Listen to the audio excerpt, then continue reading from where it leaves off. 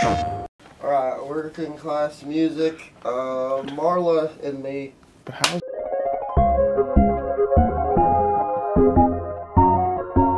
Hey! Oh, man. Yeah. All right. Let's do this. Are we okay? No. But, you know, we're here. Hi, I'm Tia. I'm one of your hosts. I'm Jason. The other host. The other host. Speaking of not okay, welcome to Working Class Music. Now onto something that's better than okay. It's actually pretty great. We're looking at the Marla amp made in Asheville, North Carolina, by hand here in America by Anthony. So this is essentially a take on a Princeton, if you will. And we're all going to play it individually so you can hear how versatile this amp is and how it can handle a bunch of different styles. Yeah, essentially whatever you throw at it, this amp can pretty much take it. You've got a high, you've got a low, and it takes pedals very well. That's what I get to do. The pedals. So what this amp is essentially a take on a Princeton amplifier, but more so in the price range of a Blues Junior. I don't want to say it's better, but it's made in America with higher components. They're handmade. So I mean, for the money right now, the price is $7.99. In about mid-March, it'll go back to the original price of about $850, $860-ish, that range. So if you're interested in a Blues Junior type amp, at least give this a listen. Just hear us out for a moment. That's all we're doing here. Or listen to all of us play it and then go and buy it. Yeah. All right, on to the sounds.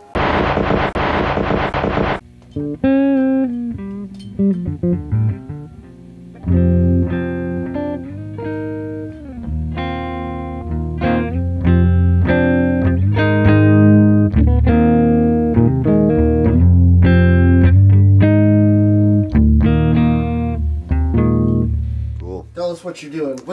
What's your deal, dude? Hey everybody, it's Xander, the sound guy. I'm just going straight in with my SG Deluxe to demonstrate this amp sounds really good with nothing else. So, little clean, little distortion, not touching the amp, just touching my guitar.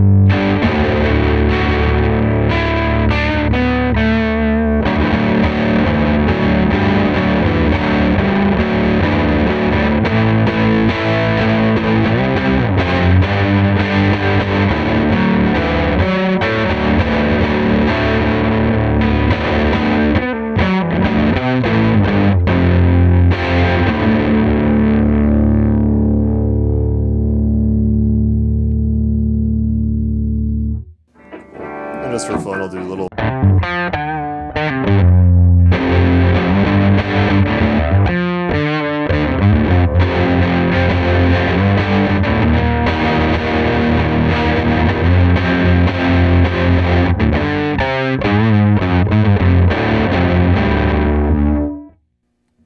You said this thing was 10 watts? That's sick. Cool. That's good for me. Any of you nerds got a pick? Is this in your mouth? Maybe. Alright. Good.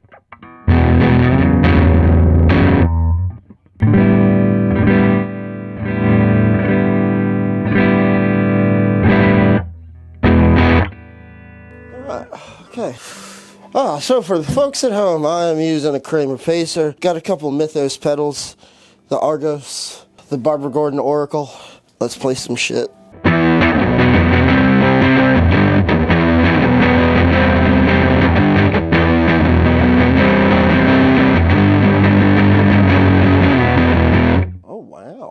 Alright, I like this thing.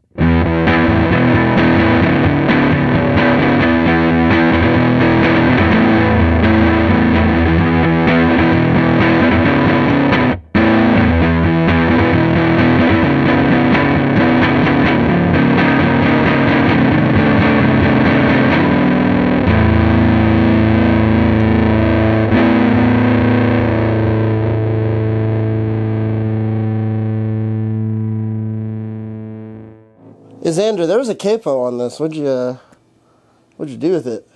Xander? Is there one on any of these guitars? Ah, here we go. I lied. I had it.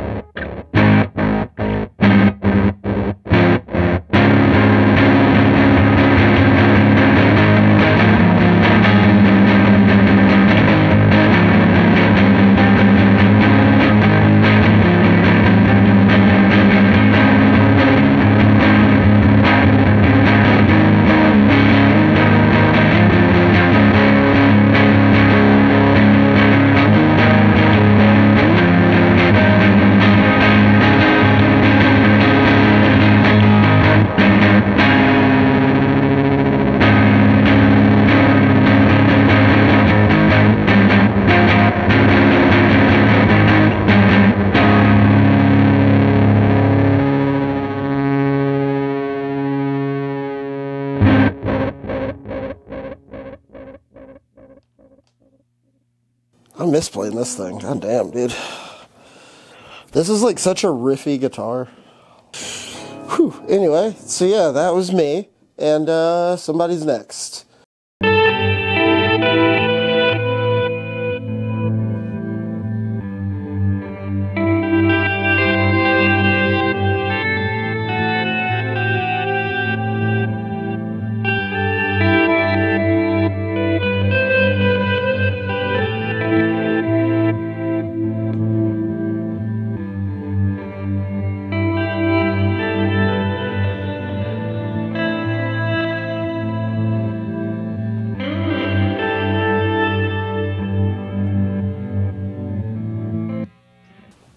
Hi, I am Tia. I'm one of the hosts. I'm playing my Jazz Master. I'm playing a Minim, Old Blood Noise, and a Ditto. Yeah.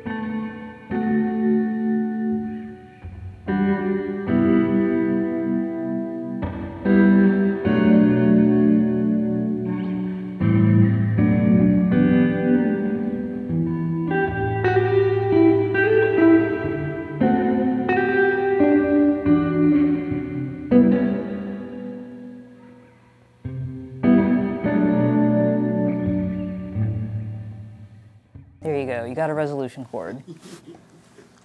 Don't get used to it.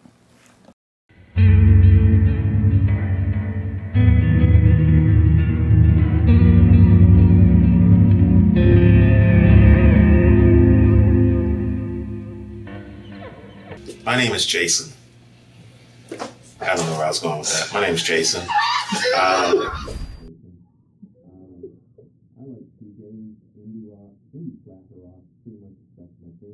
Ambient, post-rock stuff, that's what I do. I play with a lot of effects. That's what I'm doing now. Actually, I'm talking now, but I will be playing with effects soon. The guitar that I'm using is pretty sentimental. I don't use this one a lot on the channel. It is my FSR Squire Classic Vibe Telecaster Custom in Olympic White.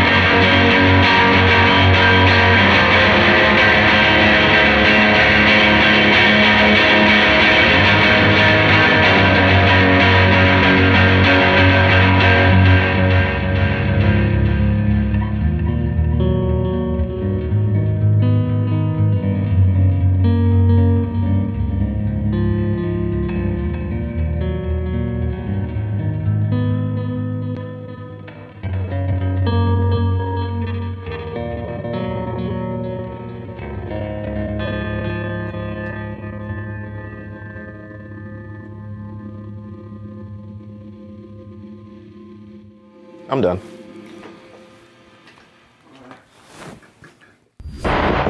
All right, we're back from playing in the past, but from the future, not really. And I swear I'm not having a stroke. Final thoughts.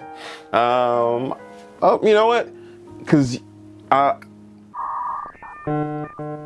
swear I'm not having a stroke. I was gonna say, can you do this real quick?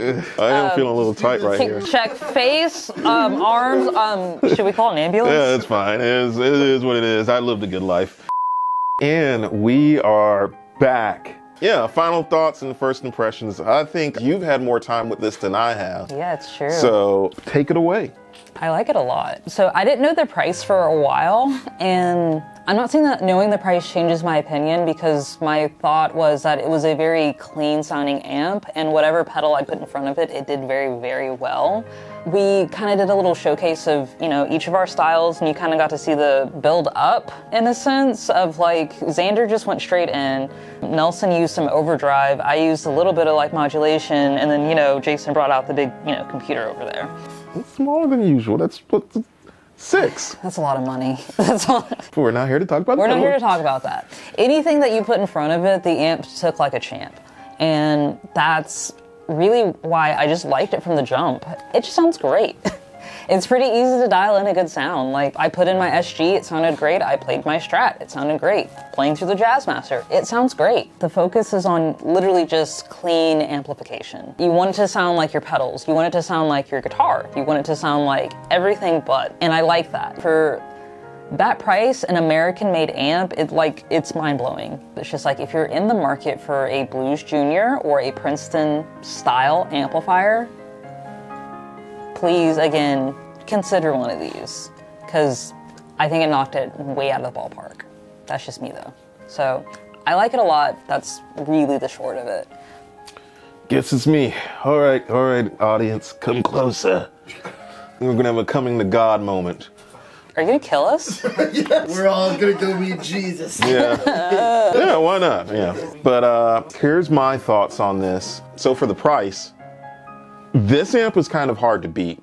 I know we discussed in the previous videos for the Sunzera that I think it's one of the best amps under $1,000. This might be the best amp under $1,000. For me, it checks everything. I like my amps to be simple, like, you know, my matchless is 3 knobs. This is 2, so that's even better. So if we can get it down to 1. Yeah, we can get it down to 1. Oh.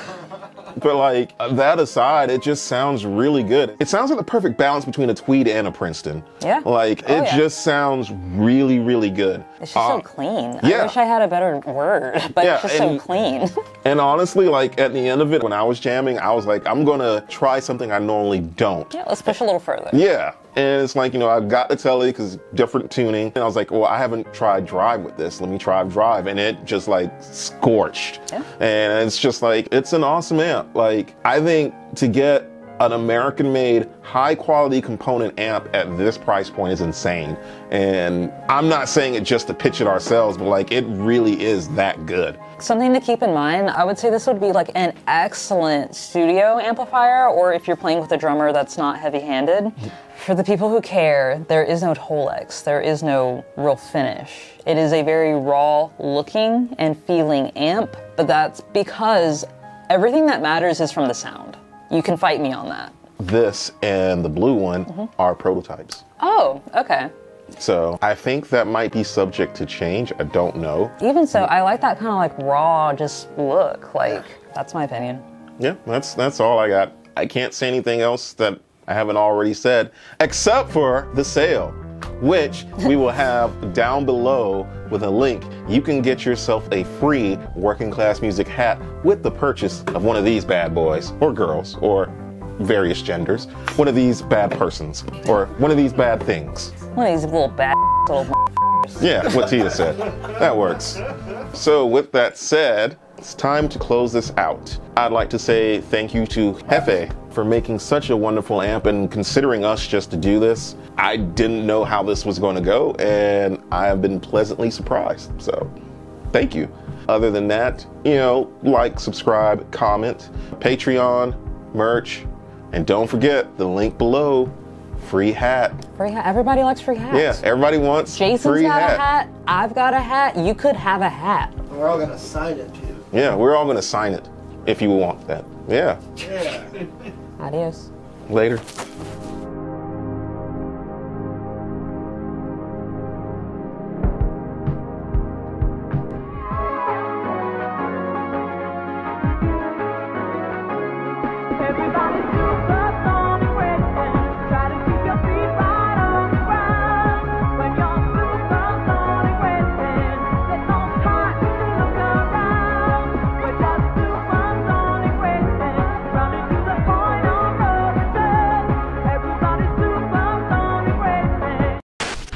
North Carolina. I was gonna say, is it in North Carolina? Yeah. Okay, I'm sorry. fuck it, I don't care who we are. I'm a little stoned.